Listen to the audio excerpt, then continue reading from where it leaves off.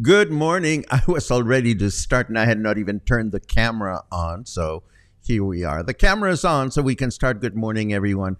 Welcome back to Coffee and Headlines, our morning get together live here on Facebook, where we take a look at headlines from our city, state, and country. We take a look at your questions, ideas, and suggestions on how to best connect with each other and with our destination, our city, Puerto Vallarta, as a community of English-speaking locals. So today is Saturday, April 22nd, and we have a little bit of news, nothing majorly new because a lot of the headlines had to do with yesterday's demonstration around the legality or the appropriateness of the vehicle verification center that is operated here in Puerto Vallarta as part of a state program. A lot of people, as you know, are not happy with it. How did things go?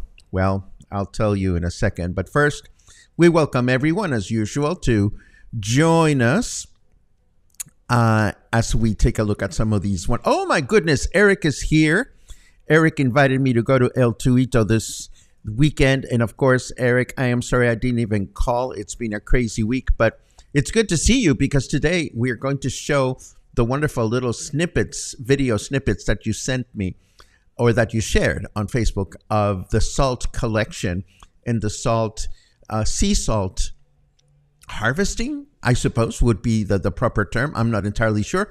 We're going to take a look at that in a second. But first, as I was saying, we welcome everyone to the broadcast, as always, particularly those of you that are watching live for the first time. If that is the case, feel free to write new in your comment and we'll give you a nice little welcome. If you have something important that you're wanting to share with everyone, please add a capital letter Q so that we can react to it during the comment section. Otherwise, I will just safely assume that you're having a lovely time conversing with each other as I am sharing the news this morning. And of course, we might as well just start with the protest from yesterday, because the protest from yesterday was like a big deja vu and a replay of what happened a couple of weeks ago. They said they wouldn't block streets, but they did, and they did so for 5 hours, I read somewhere. They said that they wouldn't affect others, but obviously they did because people couldn't get to where they wanted to get to. They said there wouldn't be violent confrontation, but apparently there was. On the one hand, we know that by law in Mexico, we have the right to protest without affecting others. But once they started blocking the streets, which they said they wouldn't do that, you know, they brought in the special police force in these special RoboCop outfits. And, well, there was violent confrontation. And, of course, the state government once again sent a memo stating that responsible verification is here to stay. The verification center is not going to close. It's going to remain open as it has been. So How many times is this going to happen? How many times will this scenario be repeated until somebody like does something about it? We don't know. It is important that the population has the right to complain about things that they're not happy with. But for the nth time, the government has said this is not going to change. So what is going to make this go away? We don't know. We don't know. But I thought you would want to know. Again, it's not something that we're going to be following very closely until something important develops. Let me see. Now, moving right along. I read this one, and this one caught my attention. Pasitos de Luz is a Bahia de Banderas-based nonprofit that provides resources and attention for children with special needs in low-income families. That is information that I got from their own website. Unfortunately, something seems to have changed within the organization, such that Noticias PB is reporting that they sent a memo to about 20 families whose special needs children are no longer eligible to their programs, despite the fact that they have been in the organization for 6 years. And the problem seems to be the way in which this change of policy was handled by the organization. Apparently, the founder simply sent out a memo to these families, and in the memo she specified that they can only welcome healthy children that weigh 18 kilos or less, which apparently contradicts just about everything found on their website and social media pages. So, there are always two sides to every story, but this is one of the reasons why we always insist on treading carefully when it comes to relying on or supporting a local nonprofit without learning all that one would want to know about how these organizations are actually run. As we've said many times before, it is a good thing to be careful and read the fine print and ask other people for references. So hopefully whatever happened here will be resolved properly. Now, let us take a quick look at the weather to see what's going on. Oh, my goodness. Well, we know this to be true. Logan Roy never would have settled a defamation lawsuit for $787 million. No comment. Obviously, if you don't know who Logan Roy is, he is the patriarch of the wonderful series Succession on HBO. But what we're here for is the weather. 26 degrees. Humidity is low at 46%, and the numbers in Fahrenheit is 29 degrees at present time. We are looking at a forecast that says mostly humid with mostly cloudy skies through the day with a high of 30 and a low of 19. That would be for today. Tomorrow, Sunday, will be humid with mostly cloudy skies through the day with a high of 30 and a low of 18.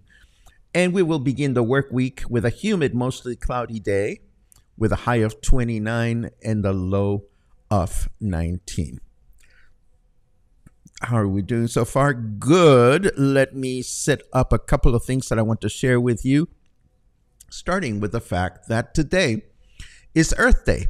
Earth Day, of course, is an annual event on April 22nd to demonstrate support for environmental protection. First held on April 22nd of 1970, it now includes a wide range of events coordinated globally by earthday.org, including 1 billion people in more than 193 countries. Their website has an option to look for events happening in your vicinity. I couldn't actually find a place to search on the website. But in lieu of that, I did see this article that was published on Vox that allows us to read a little bit about the 7 most important environmental policies advanced around the planet since the last Earth Day. This is a reference article from Vox, and of course it is written in English. We will share this in the show notes so that you can take a look at that. And this one you may be interested in. We've mentioned the 17th folkloric dance festival that is coming to Puerto Vallarta a couple of times in the past couple of weeks.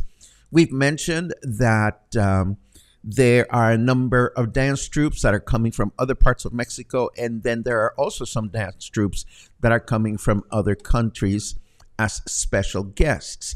What I found out this morning is that what just happened? Hold on just a second. Did I just do that? Yes, my bad. What I just found out is that, hold on. I think I just messed up the news. Let me fix that. Give me 1 second. There you go. My bad. What I just found out is that the closure of the event is going to be a big free concert at Teatro Vallarta. And this will take place on May 7th. And the good news is that this will be a free performance at Teatro Vallarta, an opportunity to catch all these and enjoy all these folkloric dance troupes without paying. It is free. The way you get tickets is you go to the Puerto Vallarta Cultural Institute, the cultural center on the Rio Cuale, to get tickets. And all the details are located on this post. I also want to let you know that at the latest meet and greet, just a few days ago, I had the opportunity to meet artist Gaia Kairos, or Gaia. I'm not sure how she pronounces her last name. Her first name. So if I messed it up, I apologize. She is an artist and she watches our broadcast regularly. And at the event, she told me that she's going to have an upcoming exhibition of her paintings that will take place in Marina Vallarta at Benito's Restaurant this coming Tuesday, April 25th, from 6:30 to 10:30 p.m. So if you are in the neighborhood or you want to explore her works, this is the place and time to do it. Now, also a few days ago, we mentioned that our friend Eric has been spending a lot of quality time in his new home in Cuyutlán, in the state of Colima, where sea salt is harvested or collected. Again, I don't know exactly what would be the proper term, but it is an important source of sea salt here in Mexico. And I was quite curious to see some short videos that he shared just a few days ago on how this is actually done. But let us start by giving us a reference point on where Cuyutlán is located. Here is Puerto Vallarta. Here is Guadalajara, of course. And Cuyutlán is down here, some 5 hours south, maybe a little less if you drink a lot of coffee and drive fast. Cuyutlán, the name comes from coyotl in Nahuatl, which means coyote. And the suffix tlán indicates that this is a place where coyotes can be found. Cuyutlán. In the same fashion, the word Tenochtitlan, which is a place that was founded by the Aztec, is based on tenoch, which means fruit, and the suffix tlan means this is the place where you can find fruit.